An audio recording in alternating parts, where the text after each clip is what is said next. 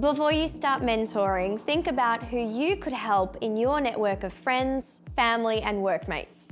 Perhaps you know someone who has already come to you asking for help, or know someone who might really benefit from learning new digital skills. Have a chat with this person and start planning. Mentoring can be a one-off meeting, but it is often more beneficial to meet for at least 3 learning sessions.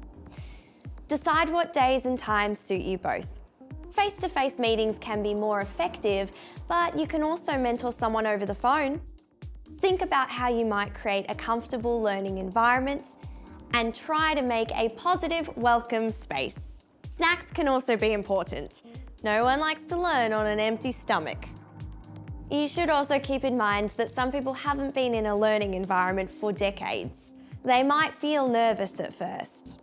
Let them know that you're not an expert and we're learning this together. It's okay to ask questions anytime, even if it's after the first sentence. There are no stupid questions, and they can ask you to slow down or speed up anytime. Why not help them feel comfortable by telling them about a time when you made a funny mistake using technology, to show that we all learn as we go. At your first meeting, decide on 2 to 3 things that will be covered in your sessions. If you choose more, there is a risk of information overload. Also, keep in mind that tasks that may seem simple, such as using social media, can get quite involved. For example, Facebook involves setting an email address, making sure it's secure, accessing the email address inbox, clicking a link, and going to a new web page. All this before you even start using Facebook. Once you've decided on your topics, it can be helpful to print off any relevant learning guides from the Digi website to refer to in your sessions.